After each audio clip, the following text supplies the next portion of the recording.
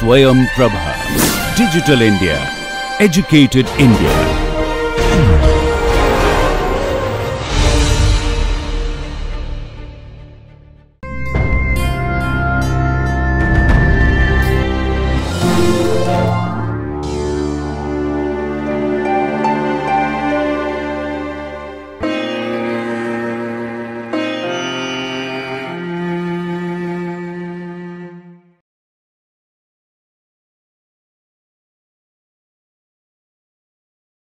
Welcome to the course Nutrition for the Family. This is the seventh module in which we are studying about the nutrition care for the children. And this is the fourth and last lecture of this module in which we shall be studying about nutritional care and nutritional problems associated with the school going children. In the previous lecture, we had studied about the changes in the physical growth, in the body composition, and socio-psychological changes during the childhood. And we studied about the nutritional requirements of macronutrients and micronutrients and food requirements and the feeding pattern of the school-going children, that is 6 to 9 years of the age. In this lecture, we shall be studying about the components of meal for a school-going child, and then we will study about the factors to be considered while planning and preparing diets for the school-going children, and then we will also study about the diet-related problems of school children. Among all the components of the meal pattern, breakfast is considered the neglected meal. With the need to adjust to the school time, the first meal after the long night break is omitted entirely by many of the children.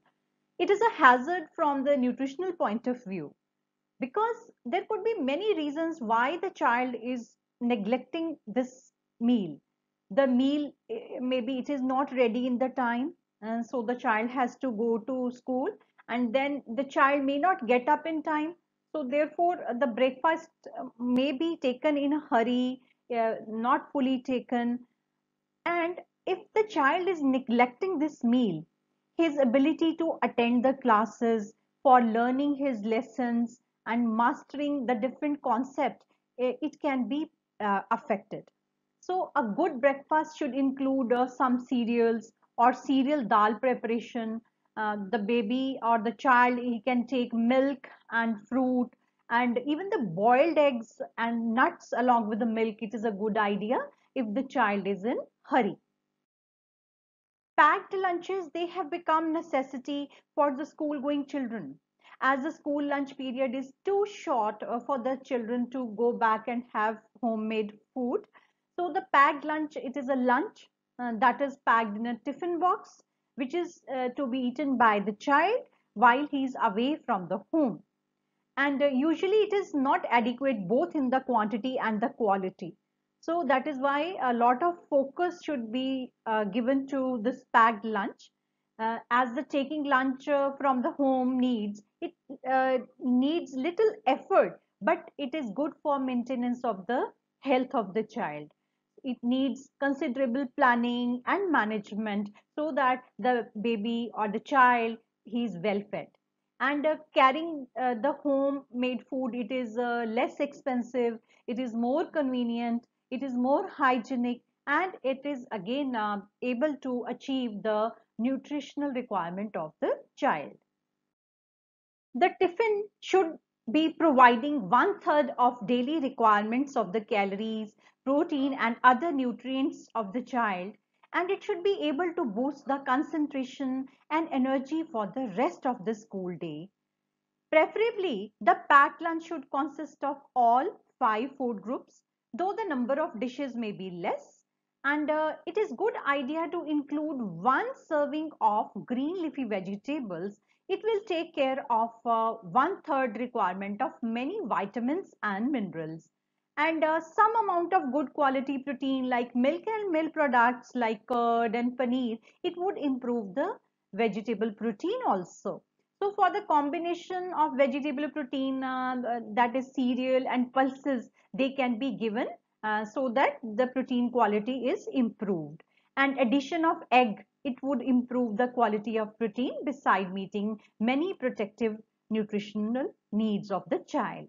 And to make the food appetizing, whole fruit or buttermilk in a bottle or crispies in airtight bag can also be given. There are some points which we should remember to make the lunch enjoyable for the child. So let us see what are these important points which are to be considered. The first thing is to avoid the monotony. When it should be taken into consideration, and we should see what the child has taken in the breakfast. So the packed lunch, it should contain something different. So we should add variety, and the food should have correct consistency also, because if we are packing something too thin, say thin dal or something like that, it will leak in through the tiffin, and it may spoil the bag of the child. So the child will not like that thing. And the dry food, it may not be appetizing to the child. And along with that, the chapatis, they should be wrapped in a cloth to retain the moisture. And similarly, if we are sending curd rice, it should be made with the cold rice for making it appealing to the child. And it is a good idea if we include some fresh vegetables or fruits, and they will help in moistening the mouth of the child. And we should pack the vegetable or the fruit slices in the plastic bag or any kind of airtight bag to retain the fresh flavor and the texture. We can always sprinkle some lemon over it so that it doesn't change the color. It is good idea to pack the food preparations which taste good even when they are cold. For example, if we are packing dosa in a lunch box, it will never taste good. Like we always like it crispier and hot. And it is important to cool the preparation before packing. Otherwise, we could get it spoiled by the time the child is eating, is ready to eat that. And non-perishable items, they should be included in the lunch box, such as dry fruits, nuts, chickies, or the homemade bars. They can be given so that the child, he can eat them in a jiffy also. And the different items, they should be packed separately, or the tiffin box with the compartment should be used. And pack only as much the child can eat happily. So the children, they learn to value the food and they do not waste it. If we are going to pack too much of food, naturally the child is unable to eat that much, and this will cause lot of food wastage, and this will spoil the habit also. And the containers, they should be cleaned and dried immediately after the child is returning from the school, so that we are able to maintain the hygiene of the tiffin box. Many a times what happens that we are packing good food, but the child is bringing back the whole tiffin. So that is very discouraging. So let us see what are the suggestions to encourage the child to eat when he is away from home.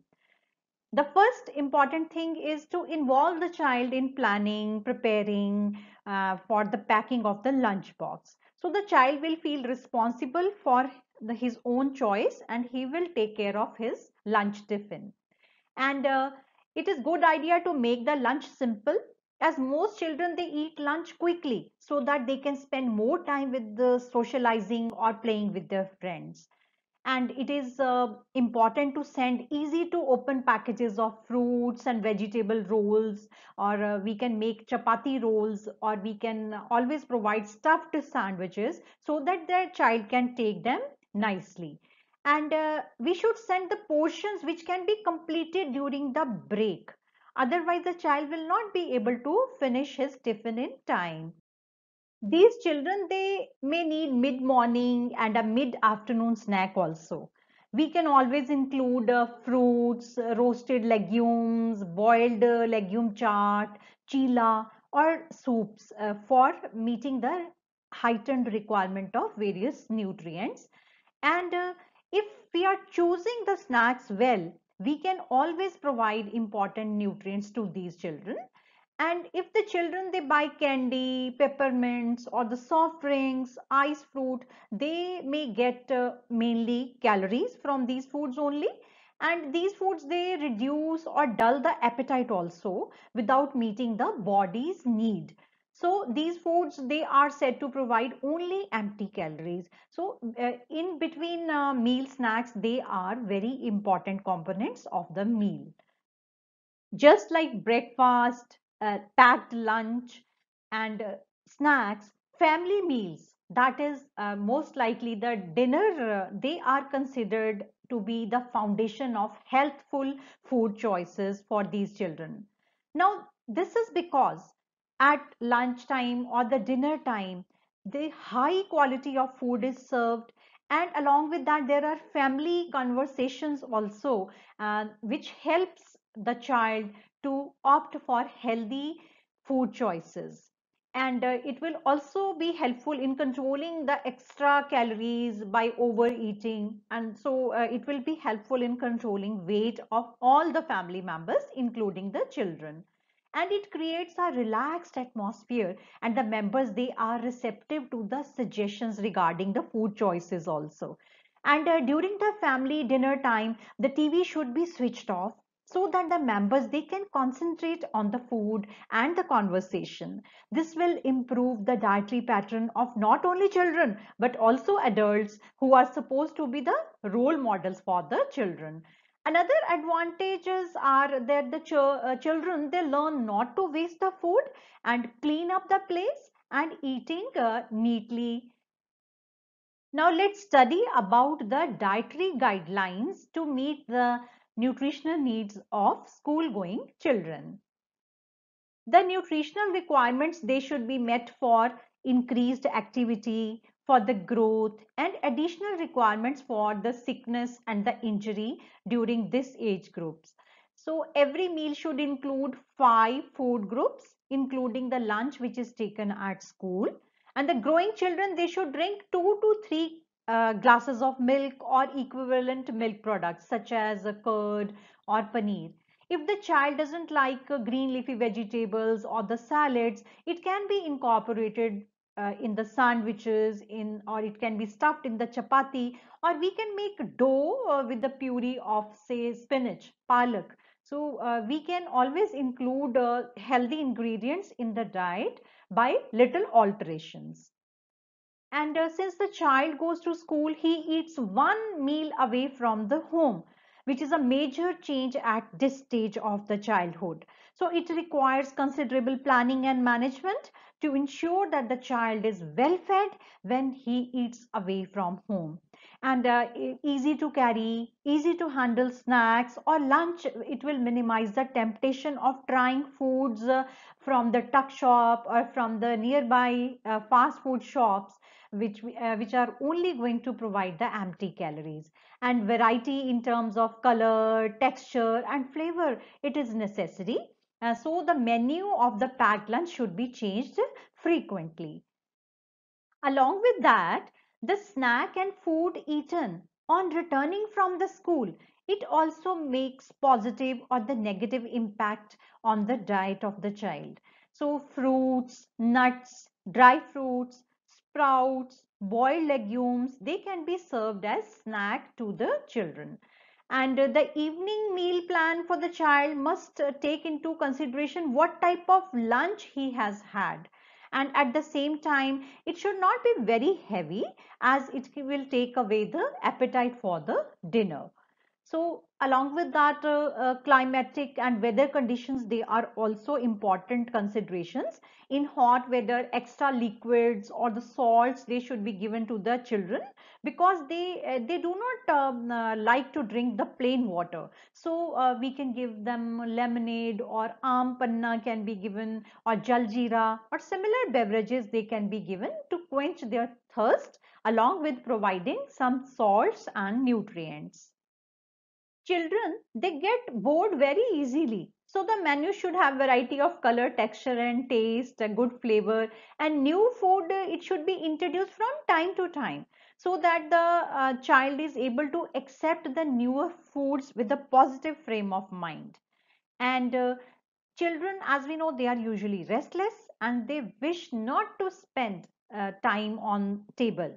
So they feel rushed in the morning to reach the school time. So the menu should provide the dishes that are quick to eat and yet they are satisfying nutritionally. Though the likes and dislikes of the child, it should be kept in mind to some extent, but it doesn't mean that we should exclude a particular food group because the child is not liking. We can always change the form of that food. For example, if the child is not liking milk in its original form, we can change it by adding the Bonvita or the chocolate, as it will change the color and the taste of milk. Similarly, the food which we are serving to the child, it should not be very spicy or highly fried. We should provide small little spices and so that the child is able to appreciate the real taste of the food. And the meal time should be pleasant and relaxing, and this is not a time for the discipline. So fixed meal timings, they should be encouraged so that a child remembers to eat all his meals. The young school going children, they should be encouraged to eat with the rest of the family, as they will be ready to take the family meals, and the interaction which happens during the food time, it is very important for the normal development of healthier food choices. And the child should develop the liking for the home food. Therefore, intake of processed food, it should be discouraged. So the foundation for healthier food choices has to be set in the early childhood only. Planning and preparation of the meals, it should not exceed the planned food budget.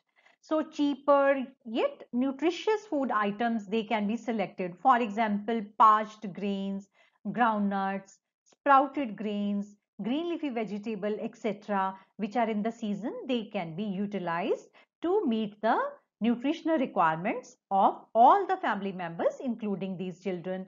And seasonal vegetables and fruits, they should be included in the diet because they will be available in abundance, they will be cheaper, they will be nutritious, and they will taste best as they are grown in season.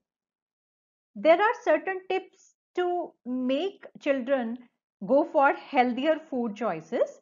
For example, the parents, they have to be role models because the children, they are going to follow their parents. So whatever they are eating, whatever foods they are choosing, the child is going to follow them. And the parents, they should make them plant vegetables or fruit trees at home in pots, so the child, he will really enjoy the food which he has grown himself. And it is good idea to take them to the farmers or the vegetable markets when we are going to buy the fresh food items. And we should allow them to plan menu with the help of food guide pyramid or healthy plate. And we should encourage them to prepare simple recipes on their own. And pre-portioning of the food, it helps in controlling the portion and it prevents the overeating or the undereating by these children. And the parents or the caregiver, they should appreciate the child when he makes healthy choices.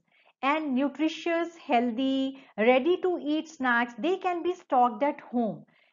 Because when they see some good snack at home, they will grab on that.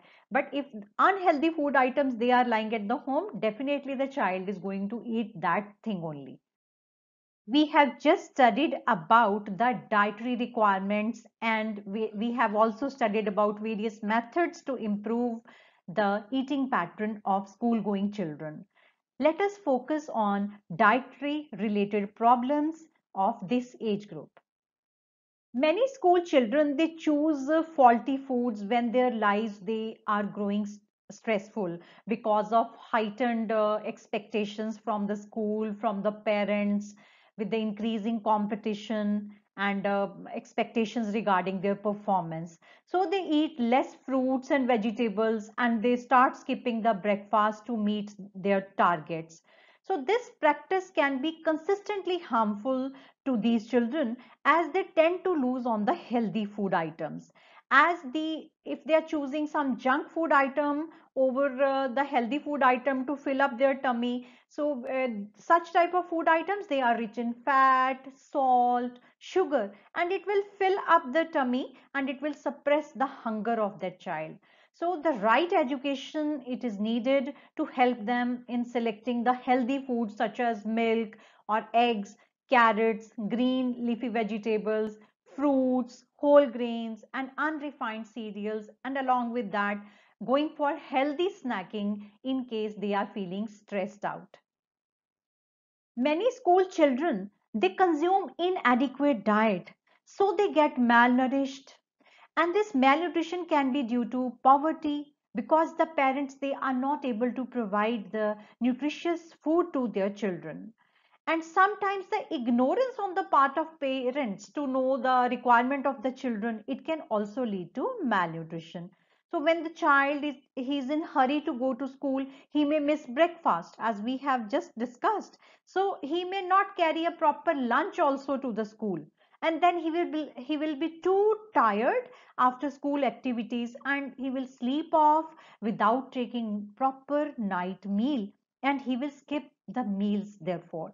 So emotional disturbances at school due to poor academic performance or problems with the siblings at home, it can reflect in the consumption of food by these children, and this can cause underweight. And there are certain psychological factors which contribute to the depression.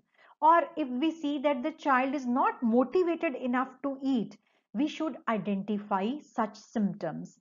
And the child's likes and dislikes, they are also to be considered while preparing and planning the meal for the child. And many studies, they have found that the diets of the school going children, they are deficient in energy, protein, vitamin A, and iron. So in India, we have ICDS program and the midday meal program, which is aiming to provide one third of calories and protein requirements during the school time only. ARFID, that is avoidance restrictive food intake disorder. Children being a picky eater, that is not very uncommon. We always see that children, they have their own choices of the food, but prevalence of eating disorders, they are also found in this age group. So lack of interest in eating, it can significantly impact the child growth and development, as the child fails to meet the nutritional requirement, and ultimately the child will become unhealthy. If the child is taking less quantity of food, it can lead to constipation. And early morning hours, they are hours of hurry. So the child has to rush to the school. And along with that, lack of sleep and lack of activity, it can also lead to constipation. And the children, as we know, they do not like to eat vegetables and fruits, particularly the green leafy vegetables, and they do not drink enough water also. So the parents, they should encourage the children to eat different type of vegetables, of whole fruits, grains, and they should also drink enough fluids so that constipation can be avoided. Overconsumption of sweet and sticky sweets, they can result in dental caries, and brushing of the teeth before going to the bed and after meal, it should become a habit for these children, and they should be encouraged to eat the hard food items like carrots and cucumbers, and they should avoid the processed high sugary food items such as cola or the high sugar beverages or candies or any sweets which are containing more than normal amount of sugar.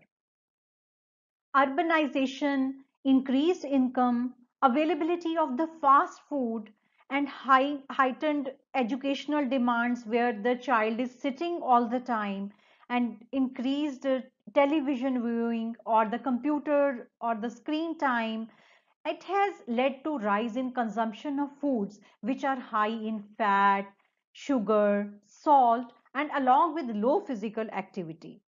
This low physical activity and excess energy intake and this whole changed dietary pattern, which is high in fat and low in fiber, it can increase the chances of developing overweight and obesity among all the age groups, especially these children. So most of these children, they develop early puberty, they get joint pains, and they find it difficult to exercise. And this in turn will result in metabolic syndrome, and it can lead to many other lifestyle diseases. So childhood, it is an important time to establish both healthy eating pattern and physical activity habits. Parental obesity or certain psychological factors, and the child's body type right at the type of birth, there are some other factors which can lead to obesity and overweight amongst these children. And it can be prevented by avoiding forced feeding by the parents. And it is important not to instill in the child's mind that all the food whichever is lying in the platter, it should be finished by the child. And similarly, the psychological stress at home or stress at school, it should be addressed with. And the junk food should be avoided, and eating in front of TV or the computer should be reduced, and skipping of the breakfast should not be allowed, and food should not be used as a reward, so that the child is able to maintain good eating habits.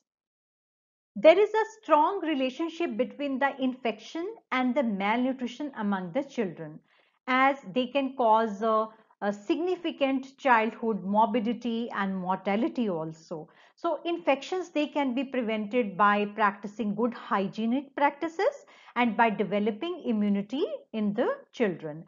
That a child needs to eat more during and after episodes of infection to maintain good nutritional status. So the parents, they should not withhold the nutritious food when the child is sick. Micronutrient deficiencies, we also call it hidden hunger. It is seen in children who are picky eaters, and their diet is lacking in the diversity. So they are choosing food from one food group or very limited food items.